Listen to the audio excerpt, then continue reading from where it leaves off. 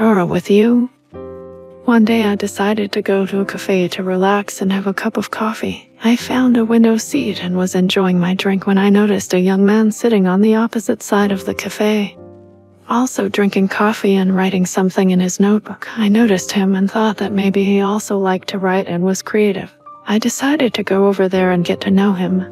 I went over to his table and asked what he was writing.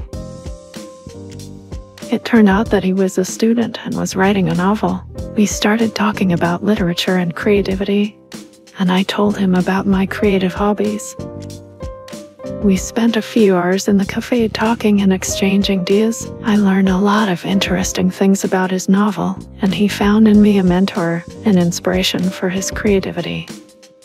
When we left the cafe, I was surprised at how little we need to make someone happy. Not only did I get to enjoy my drink, but also a new friendship that will probably lead to creative collaborations in the future. Thus, thanks to a chance meeting in a cafe, I met an interesting person and found a new friendship.